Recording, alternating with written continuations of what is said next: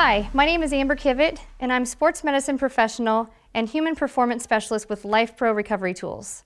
We're excited to finally be launching treadmills, and today I'm excited to share with you the Pacer motorized treadmill. User manuals included, and with this user manual are preset programs 1 through 36. There's more information on the inside of your guide about what that workout is like on page 22 and 23 for more information. This specific treadmill has the ability to fold up fast, to slide it against the wall, and to push back down with an incline of a 0 to 12. So if you're one of those individuals who really likes to walk uphill, walk downhill, or likes to jog with a little bit of an extra resistance, then the incline is the way for you.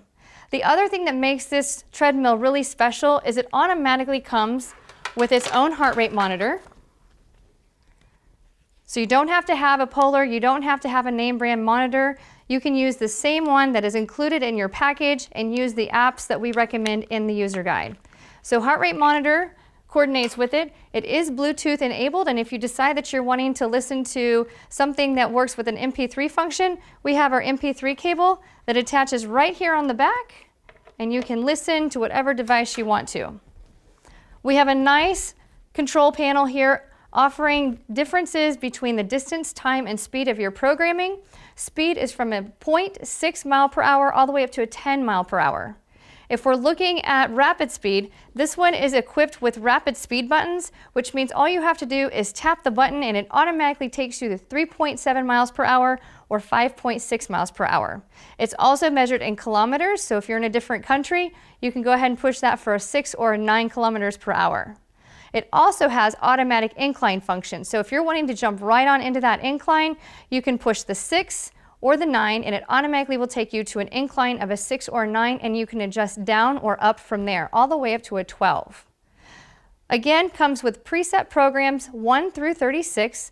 It also comes with user set pre-programming so that depending on which program you like, you can choose user 1, user 2, or user 3 to save your programming and come right back to it the next time you have a session. It has a BMI calculator already built into it as well underneath the program setting. So if you have trouble finding your BMI by calculation online or don't want to do the calculation on paper, just run through the treadmill and it'll calculate everything for you. So if we're looking at the differences here, we have all of our incline buttons on the left and we have all of our speed buttons on the right. Also incorporated in the handrails are speed buttons on your right with hand sensors and incline buttons on your left with hand sensors. But again, if you're wearing this heart rate monitor, you don't need those heart sensors because it's automatically going to adjust your program as needed based on what your heart rate monitor is telling it. It does come with a cup holder over here on the left, and last but not least, your safety switch. So you can choose to wear this on the front of your shirt or on your pants, or you can just lay it there in the tray if you choose not to use it if it gets in your way. And if you need an emergency stop, there's a red stop button here on your left. Okay, so now that we've got the treadmill unloaded, you're gonna see that we've got a pile of parts here, we've got the user manual, and it takes only 5 minutes, according to the user manual, to assemble this treadmill on your own time. So you're gonna open your manual to page 10, and you're gonna find 5-minute assembly guide. And I'm just going to lead you through the process on how you're going to do this at home in order to make it as smooth and seamless as possible. So first, we have 2 sets of screws here. And we're going to use the longer set of screws. And then you have 2 different hex screwdrivers. You want to make sure you get the hex screwdriver that matches up with the long screws. Now from here, we are going to use a little bit of our energy and raise this up just a tad. You're going to see how the holes come together here on the leg. And we're going to go ahead and drive that screw through and go ahead and tighten that down as tight as you can comfortably get it. There's one side. And we're going to go over here. We're going to do the exact same thing on the other side. The hole's going to line up exactly the same.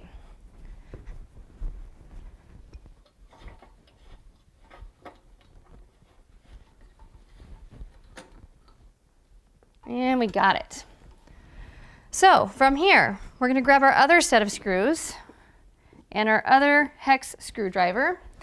This set of arms is going to come down, and you're going to see the holes lining up on the inside, not on the outside this time. So I'm going to use one of my screws and get it started threading into this hole on the inside. It's always easier said than done sometimes. but giving it a little bit of a start. And then you're going to use your hex screwdriver that's included. Tighten that down so you can't turn it any further. And we're going to do the exact same thing on the other side. So here's the other. Go ahead and get that started, make it easier. Sometimes these threads don't always line up the way that they're supposed to, so just do your best to get it going, and then use your screwdriver and a little bit of muscle, and it'll go a long way. Again, I'm not as user-friendly with tools as most others that are out there, but I'd say that worked just fine. So what we're going to do next in our assembly process, we're going to take this locking pin and we're going to place it in the control panel. There's a little hole right here that we can secure this so that it keeps our control panel upright. Takes a little bit of wiggle room and we're done. So the next step in our process is we're going to take the cup holder and it's going to secure right into the top here in this little tray. Just pops right into place. A little bit of energy there and we got it. And last but not least is our safety clip. And with our safety clip, we're going to pull it out of its knotted position. And this has to go in before you can start the unit. So our safety pin goes right here. And then for now, we're going to place this right here inside this tray. And so now it's time to power it on. So the final step of this assembly process is plugging our power cord into our electrical source. And now that we are secure to power, we flip the on-off switch. And now we're ready to go. So now that you've got your treadmill up and running, now we have to make sure that we lubricate the belt to make sure that it's ready to go for your first workout. We don't want to get on the treadmill until we have lubricated the belt and let it run for a few minutes. So we're going to do the exact same thing on both sides. With your tools, you have the hex screwdriver with the Phillips head on the end. We have to get underneath of this belt. So we're going to wedge underneath of there until we can feel it. We're going to lift up and slide your hands underneath, okay?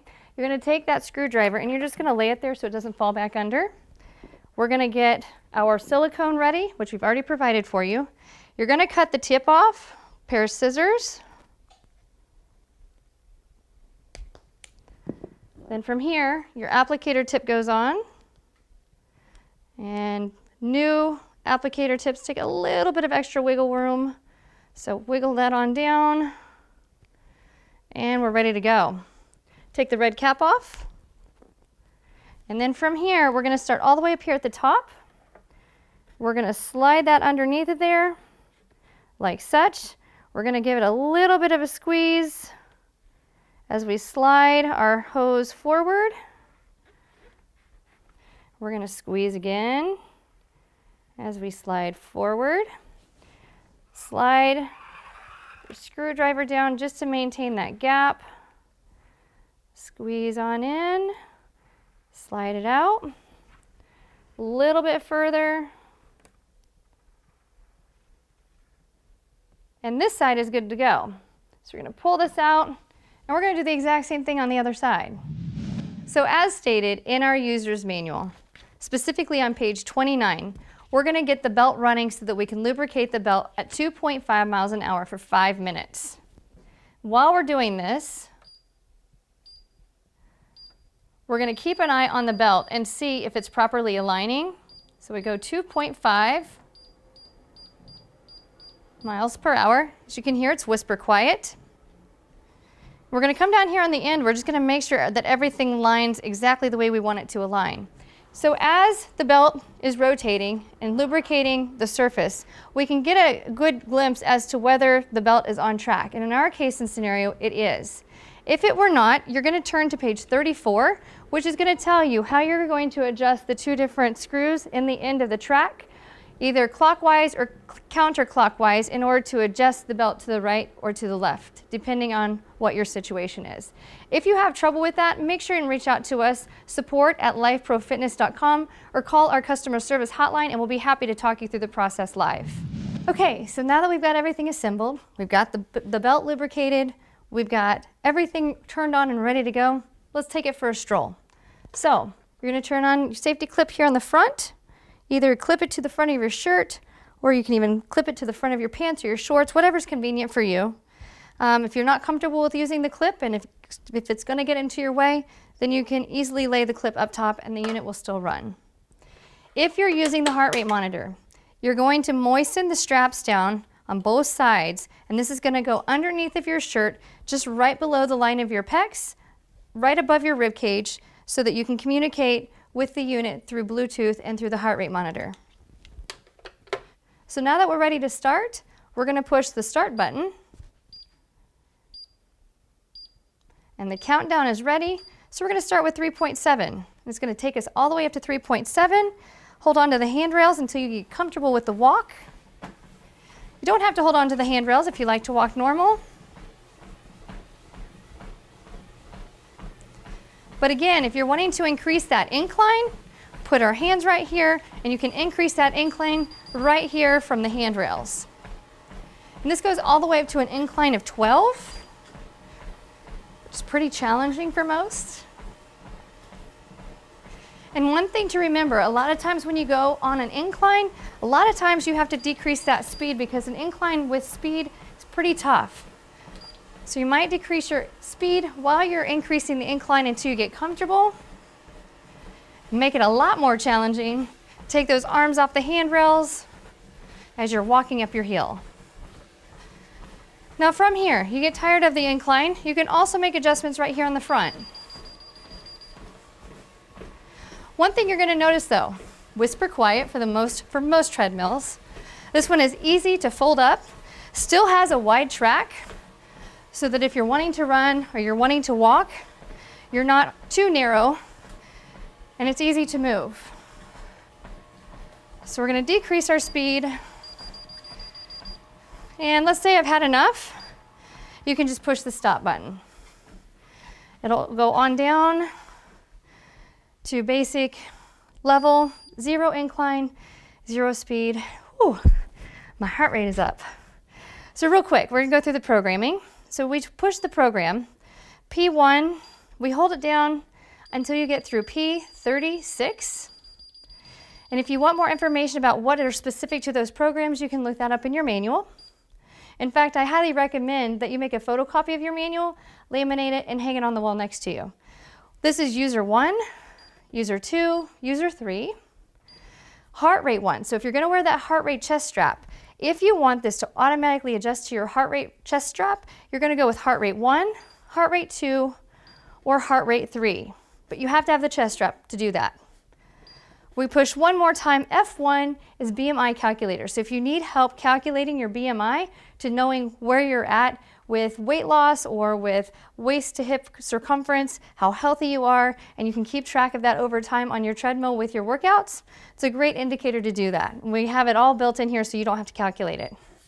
And we're back to start. So all the different things that you can do there. If you are in manual mode, you can go over here to the mode button, changing your time, changing your distance into how far you want to train. You'll see how many calories you're burning at the time. And then when the unit is running, it automatically will show up with the speed. But the mode just gives you the opportunity to move through those different indicators of measurement so that you kind of know where you're at with the workout. So from here, we're ready to fold it up. We're trying to move it out of the way, make some extra room in your space. So we're going to turn off the switch. We're going to unplug it. And then from here, make sure that all of your things are clear here. Always make sure that you keep track of your safety key, because without the safety key, you can't use the unit. And then from here, it's quite simple.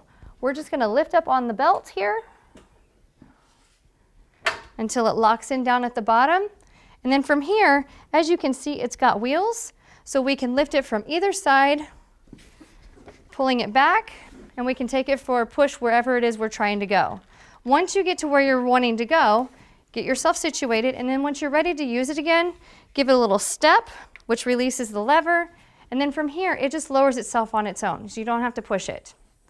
And from here, we go back to putting that safety key where we started.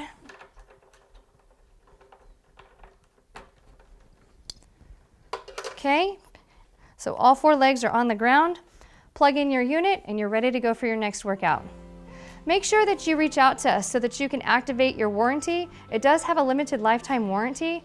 If you have any problem whatsoever, make sure to refer back to your user manual or call us direct, or you can email us at support@lifeprofitness.com. And don't forget to post pictures or messages about how you're doing with your workouts, because we're all in this together. Thank you so much for watching. We look forward to hearing from you.